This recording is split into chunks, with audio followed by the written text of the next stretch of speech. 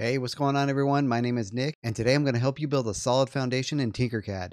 This beginner-friendly tutorial will take you step by step through the basics of Tinkercad, from setting up your workspace to mastering the essential tools and features. Whether you're brand new to 3D design or you want to fine-tune your skills, this guide is designed to make learning fun, easy, and efficient. But that's not all. Stick around until the end for a must-watch bonus tips section, where I'll share 8 essential tricks that most beginner tutorials don't teach. These tips will save you time, eliminate frustration, and set you up for success as you start exploring the world of 3D modeling. Let's dive in and unlock the full potential of Tinkercad, so grab a cold one and let's get started.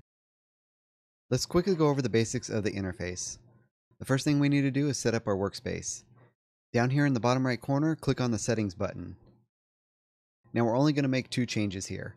One is purely my preference, but let's change the background color to a dark gray. It makes it a little bit easier on the eyes. Next, we want to make sure our work plane is the same size as our printer build plate. I'm using BAMBU P1s and A1s, so I'll set this to 256 by 256. Units are already set to millimeters, just make sure of that and hit Make Default. Then click the Close Settings button. Let's quickly familiarize ourselves with the controls of the interface.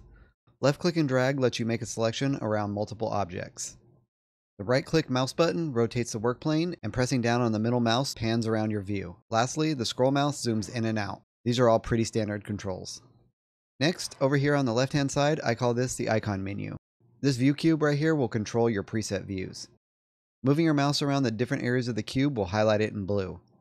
If you want to quickly go to the top view, click right here and the work plane will rotate to the top.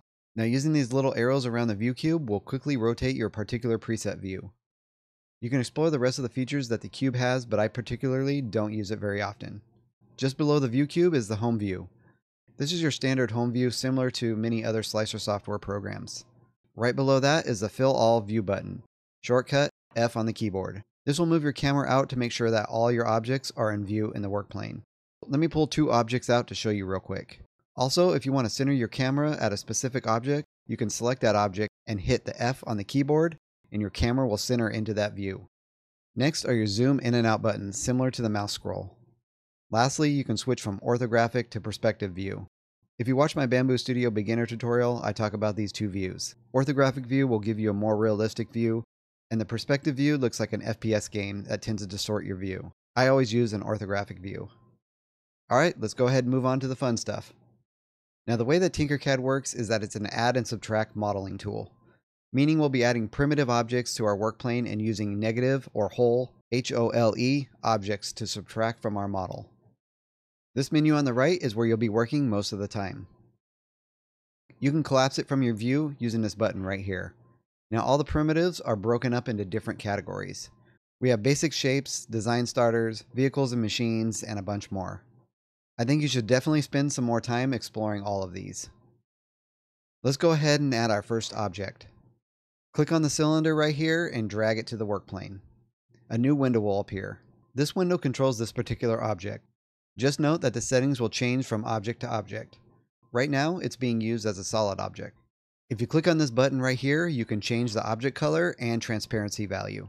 If you click this whole button right here, it will change it from being a solid object to a negative object, meaning it will be used to cut into another object. You can adjust the number of sides by sliding this widget here. Also, if you click on the number here, it will allow you to manually enter a new value. Now I do want to note that using the cylinder primitive and increasing the sides to 64 is still not going to give you a perfect circular model. I'll go ahead and discuss this more later on. Next up is the bevel. Sliding this to the right, you can see that this will bevel both the top and the bottom. The segments tool will break the object into a number of segments that you set. Right up here you can click this lock tool and it will lock the object down and not allow you to move it anymore. This light bulb icon will hide the object from your view. Now the way we get it to display again is right here by clicking this bulb button. If you want to make a copy of your object, you can either press the Ctrl+C and Ctrl+V to copy and paste, or by clicking on your object and holding down on the Alt key and dragging to make a clone. You can delete the object by clicking on it and hitting the Delete key on the keyboard. Next, let's talk about all the controls in the work plane. When you have your object highlighted, you will see 4 white squares around each corner and the top. These will allow you to freehand scale your object. Now if you hold the Shift key down on the keyboard, you can scale uniformly towards whichever box you're clicking and dragging on. You can use the black solid squares to scale your model as well. Clicking and dragging will scale your model in the direction of whichever square you pull on. Holding down on the Shift button will uniformly scale your model as well. Additionally, holding down both the Shift and the Alt will scale from the center of the object. I'm going to delete the cylinder and drag in a box. The way you rotate your object is by moving your mouse over one of the half-moon shaped arrows. The rotate wheel will be displayed. Now you have two options. You can incrementally rotate your object by using the inner wheel. Simply leave the mouse on the inside of the circle and drag it. It will snap to every 22.5 degrees. Now move your mouse to the outside of the rotate wheel. You will notice if you move your mouse around, you will get a more precise rotation. Before you let go of the mouse button, if you hold down Shift, the rotate wheel will change, and you will now see that your rotation will be locked to a 45-degree angle. Next up is the Move tool. Moving your object along the plane is super easy. Just click and drag to move it around. Now to move it up and down, you need to use the small black arrow. You can use it to move both up and down. Once you let go, it will stay at that level, and you can move it around at that level. Real quick, let's undo using the Ctrl-Z and go back. I wanted to point something out. When moving your object up and down along the Z-axis, you'll notice that these little measuring tips show up. Those are telling you how much you're moving your object in millimeters. Since we're moving it up and down, it's only displaying the one measuring tip. But if you click on and move your object around, it will display two measuring tips, showing you how much you're moving along the X and Y axis. You can click inside those boxes and type in an amount that you would like to move. Let's type 5 and hit enter. Now you have moved it by a value rather than dragging it. This also goes for all the other tools, scale and rotate as well. Super important feature to remember. Tinkercad will snap your object in reference to the snap grid settings down here. You can adjust this for more precise movements by changing the value by turning it off completely. For now, let's just leave it at 1 millimeter. Before we move on, I would like you to notice that the box menu is different from the cylinder menu. You can use these to change the shape of your box as well.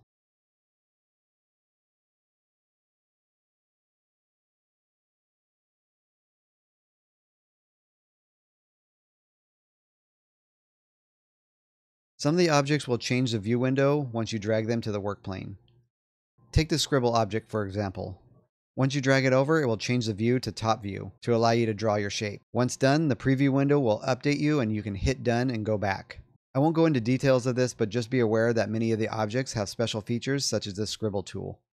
Once you start building your models, it may be handy to place down a ruler. Use the R key on the keyboard to place it anywhere on the work plane to get a relevant distance of your objects. The work plane tool is a pretty awesome feature as well. Once clicking on that, you will get a tool that looks like this.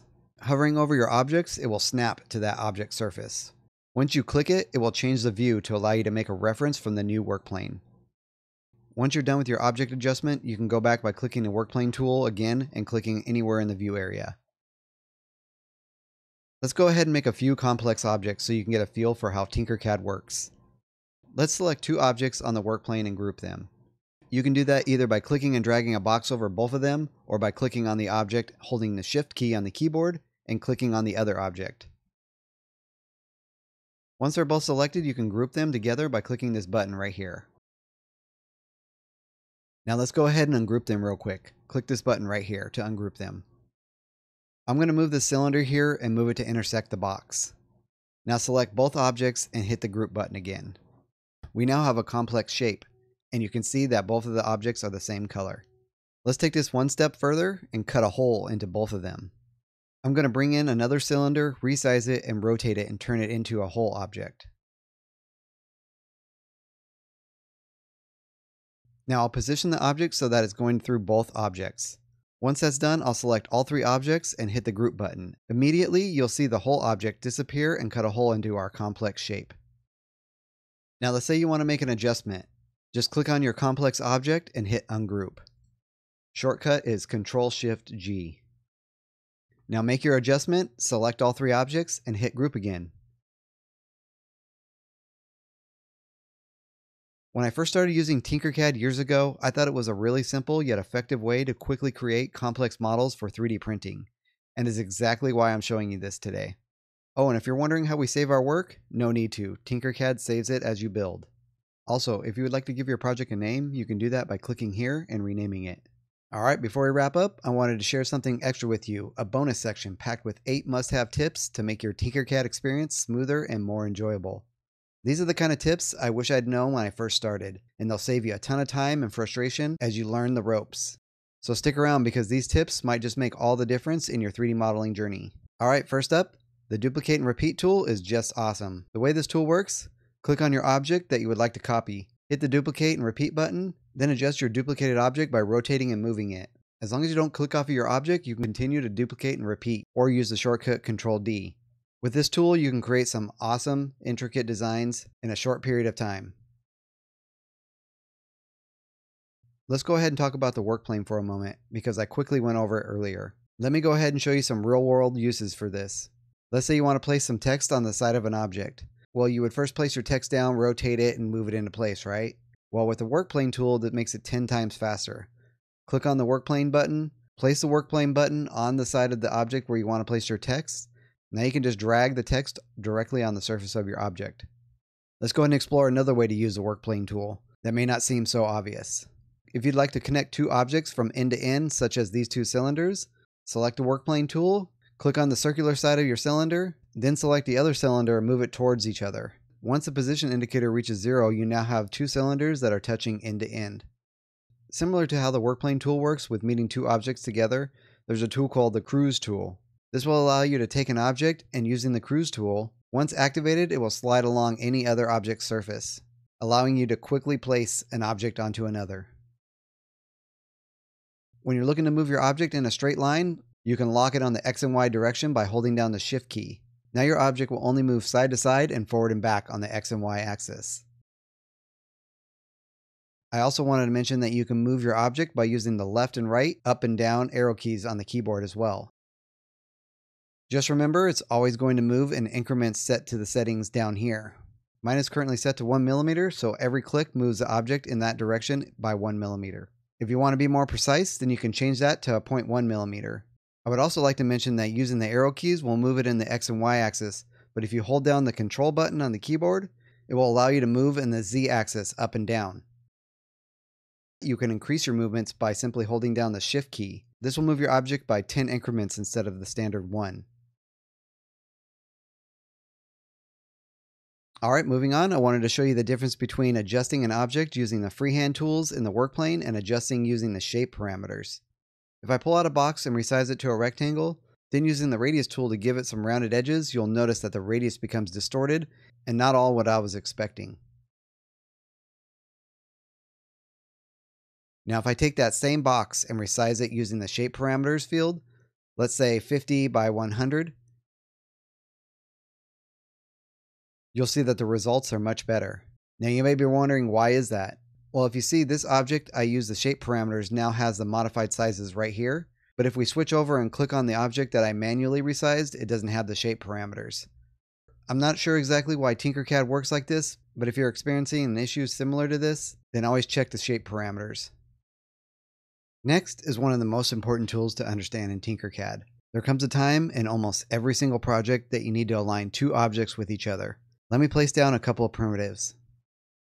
Okay, now I have a rectangle and a whole cylinder. What I would like to do is align the cylinder with the rectangle. First select both objects and hit the align button. Now you see some lines with some black dots on the ends of them. The great thing about this tool is that it helps by showing you an outline of what's going to be moved and where before you click on the dot. As you can see, if I hover over this dot, it will move this shape to an outline transparent position. And if I click, you can see that move happen. Let's go ahead and undo. Now what I want to do is move the cylinder to the edge of the rectangle. If I highlight this and click it, now the cylinder is aligned with the side of the rectangle. Then if I wanted to make any adjustments, you can click on the cylinder, hold down Shift, and freehand move with your mouse and lock it into one axis. Spend some time with this align tool and it will definitely come in handy with most of your projects. Now earlier in this tutorial I mentioned that I wanted to talk about low resolution objects. If you notice when pulling in the cylinder primitive, the object doesn't look completely smooth. Well, you can go ahead and increase the sides to the maximum of 64. This will give you a better result, but as you increase the size of the object, let's say to something similar to the entire workspace, you will begin to see hard edges. The great thing about Tinkercad is it has a gallery section that allows you to find high resolution objects. A quick Google search of the keyword high resolution cylinder Tinkercad gives me a link directly to what I need. You can do this with pretty much any shape you need, just swap out the name of the primitive. You can also get the same results by clicking on the search here and typing in high resolution. I hope this tutorial has helped you take the first steps into the world of 3D modeling, but this is just the beginning. In the next video of our Tinkercad training series, I'll show you how to design your very first 3D printable product, something you can create yourself and even sell. I've carefully chosen a product that almost every household in this country could use, so I'm excited to share it with you. If you have any Tinkercad tips or tricks, I'd love to hear them. Drop them in the comments below. Once again, my name is Nick. Have a fantastic day and happy modeling.